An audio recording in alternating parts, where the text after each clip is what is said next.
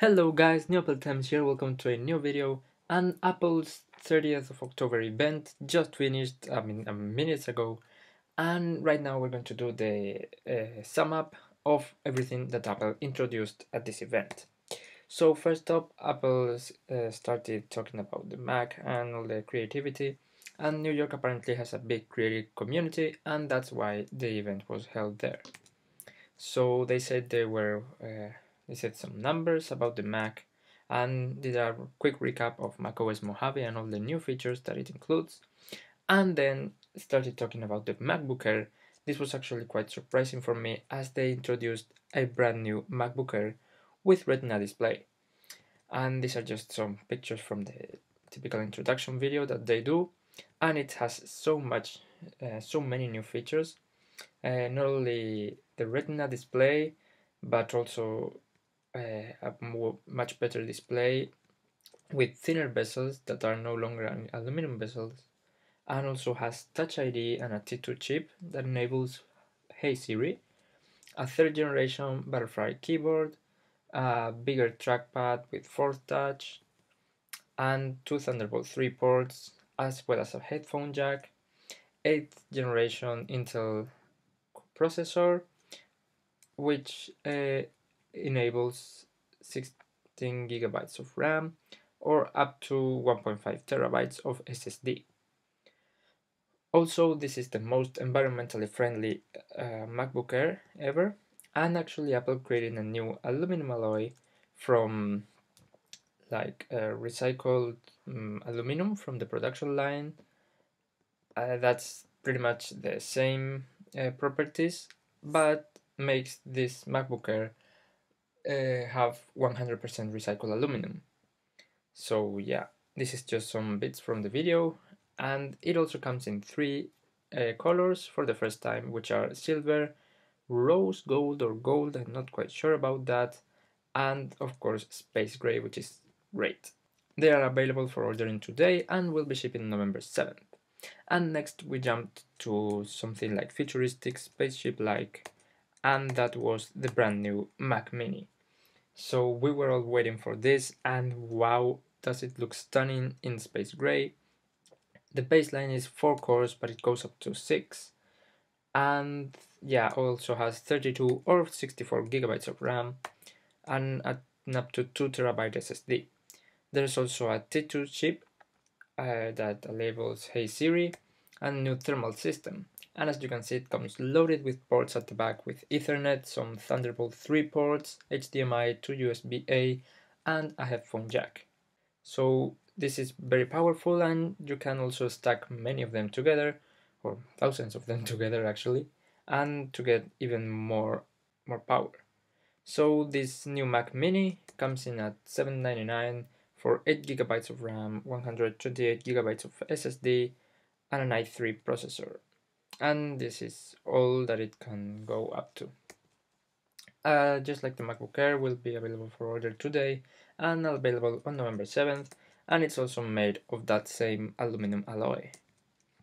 And then Apple switched from the Mac and went to Apple Retail, and where Angela Andrent, or however her surname is pronounced, talked a little bit about today at Apple, saying that they are going to introduce 16 new sessions for things like video, music, and photo, and also said that they are opening a couple new stores in Bangkok, Thailand, and in Paris, in France.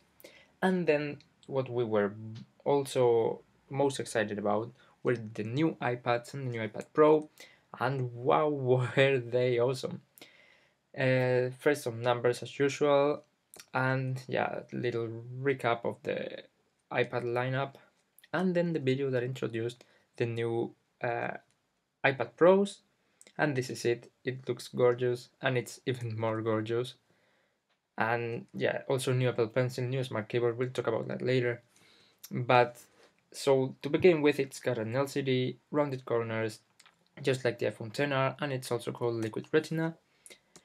The 11-inch display is the same size as the 10.5-inch iPad Pro, and the 12.9-inch has remained the same display, but it's now way smaller.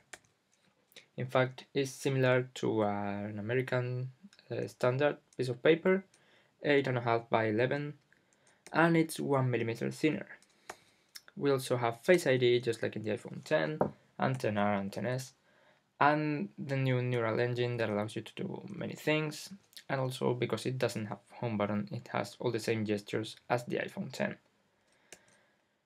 So it comes with an A12X Bionic chip that's 7 nanometers and delivers huge numbers, and yeah, 8 core CPU, 7 core GPU, incredible performance, and offers all day battery life and up to 1 TB of storage, which is insane in an iPad. It also has USB-C for charging and also for connecting to 5K displays, cameras, and now you can even charge your iPhone from your iPad on the go, which is incredible. Of course, using the USB-C to Lightning cable. Now the new Apple Pencil is gorgeous as well. It's like this, way thinner. As you can see, it doesn't have the removable tab at the back. That's because it pairs automatically, magnetically. You can attach it on the magnets of the iPad and it will pair and charge wirelessly, which means that it will always have the same charge, 100%, when you're going to use it. The new Smart Keyboard is now called Smart Keyboard Folio and covers the front and the back, as well as having 2 angles to use it. So you can pose it in this angle or you can pose it on a more vertical one. So this new iPad Pro is great for AR and yeah, has a lot of new features. I really love it. It's pretty perfect. It now comes with an 18-watt power adapter in box, which is good.